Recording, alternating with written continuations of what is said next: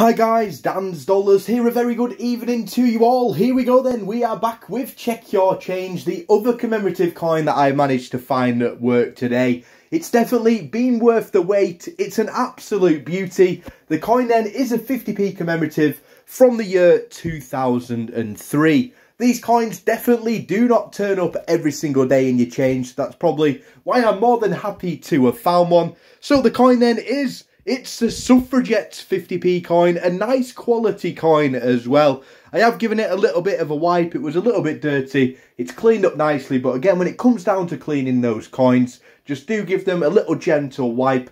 And personally, I do believe a little bit of water on a cotton bud usually is the best idea. So we have found the Suffragettes coins to start off the weekend. If anyone does find any commemoratives over the weekend, no matter how rare, how common they are, please do drop them there in the comments section below, and let's keep that dream alive that there are still some rare coins out there in the wild.